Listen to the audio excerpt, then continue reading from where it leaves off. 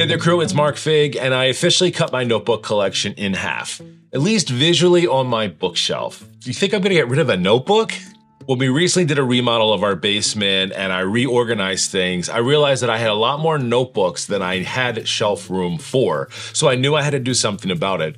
Also, I feel like I'm starting to become a much more mature journaler. I know what I like, I know what I don't like, but why am I still holding on to the things that I don't like to use as much?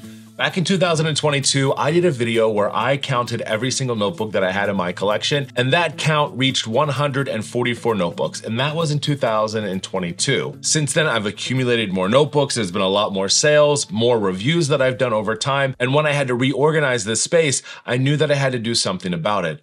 Also, I don't know if you do this or not, but I tend to accidentally rebuy notebooks that I already have, and it started to get redundant, and I just started to feel like I had too much. So to counteract this, I wanted to do something that I recently did for all of my inks and my fountain pens, which was to actually go ahead and audit all the notebooks that I have and catalog them so I can easily figure out what I have, what I don't have, and what I need more of. My first step in doing this was to actually go ahead and audit and catalog every single notebook that I had in my collection. That meant I needed to take every single notebook off of my bookshelf and any other shelf where I was storing things as well. And this ended up with me having a ginormous pile of notebooks in the center of my floor. My first step is going through and just making sure that I had all of my notebooks identified. I label a lot of my notebooks with a label maker, and this has been really helpful over time just to find what I have quickly at a glance. As I went through this process, I had to really think about, is this a notebook that I want? So I set up 3 piles for myself. Yes, I want them and they're unused. I might want these, and know that these can be given away or stored away. The next thing I did is I went into Airtable. That's where I have my swatch book catalog that I already have for my fountain pens and for my ink. So I added a new tab. This new tab will be available for you today as well if you want to go over to the Airtable universe. I'll link the direct link for you down in the descriptions below. But I added a whole new section just for notebooks. I started my Airtable base pretty basic. I was looking just for a name, the brand that it came from, the size of the notebook that it was, what color was it. I wanted to include a photo of that, and then if it was part of a release. But as I got into this and started to add more things, I realized that I wanted some other information as well. Knowing things like what the cover material was made out of. If there were any other qualities of this notebook that made it special in case I wanted to search for something like that in the future. And one thing I didn't think about was the paper type. Was this dot grid, blackout paper, rainbow, craft? Those are important things for me to know. Once I had this all set up, then it was just time to start entering them into my Airtable database. Like I mentioned, having the labels on these notebooks have been super helpful, especially when I started to add them in. But the thing is that I couldn't always remember where that notebook was from, especially for a lot of the Archer and Olive subscription box items. I didn't remember which subscription box they were from. So I had to do a lot of research to go back and try to figure out, did I make a video on this? Were these still available? I was committed, let me just tell you that.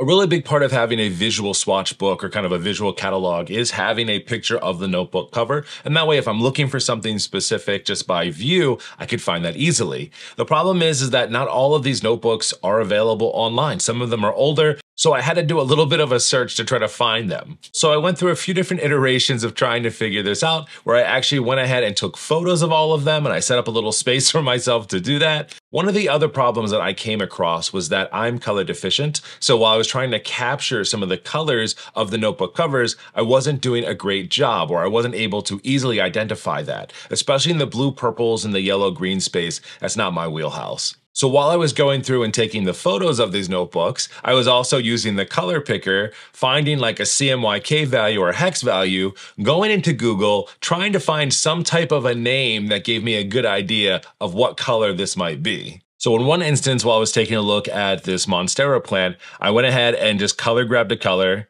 grabbed the hex code, typed it into Google, and the color that it gave me was ice cold. So I went back in, grabbed another color sample, and then tried that one again, and finally came up to something called whatever touch green. So now in my catalog, it is green. I don't care what color green, it's green. But after a while, that started to get very tedious. So I decided to go ahead and download a painting app that had a color matching feature on it. That was so much more helpful. I could just upload a picture that I was already taking for the notebook and adding that visual picture inside of my database and use that as a color picker. It just streamlined the process, made it so much easier for me. After a while of taking photos with my phone to bring them over to my computer to color sample them and resize them, it just got to be a lot. So I decided just to streamline it and just do it all on my phone. I remembered that Airtable has a mobile app that I can use, so I could enter in the details and take a photo all in the same session super easily. This whole process took me about 2 weeks to do, from original setup, pulling everything off of the shelves, organizing them, cataloging them, and then deciding what to do with them. The thing is that not every single notebook that I have cataloged made it back onto the shelf. In fact, half of my collection, probably less than half, is actually displayed on my bookcase. The rest of them I had to sort through and decide whether or not that I wanted to keep them, donate them, or just get rid of them. For the notebooks that I wanted, but just didn't want to have out on display, I went ahead and created a new column inside of Airtable that was called Boxed, which means that I was going to take that notebook and it's going to live inside of a very specific box that I have in my studio, just put away and stored away. I also went through and identified any notebooks that I had, whether that I reviewed or just had collected over time, that I no longer wanted. Those I could easily donate to Goodwill or potentially do giveaways in the future. To further organize these notebooks, I had to identify whether or not they are notebooks that have been used or not used.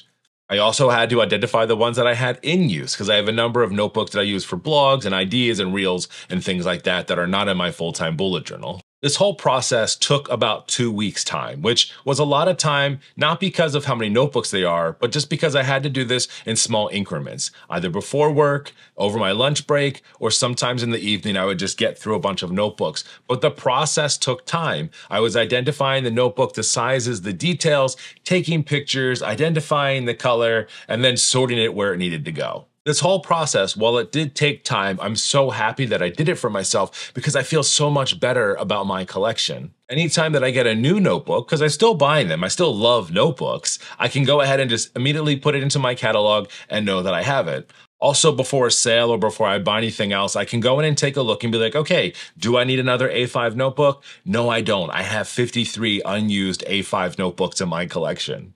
Also, going through this process has really kind of made me aware now of what I have. I think when it was just sitting on a shelf or put away, I just didn't know that it existed, or I wasn't paying much attention to it. Going through this made me realize, Mark, you might need to calm it down a little bit. You have more notebooks than I think you could ever possibly use in your lifetime. And because of the power of what I created inside of Airtable with this catalog, I now know that I have 94 unused notebooks that I'm not getting rid of in various sizes.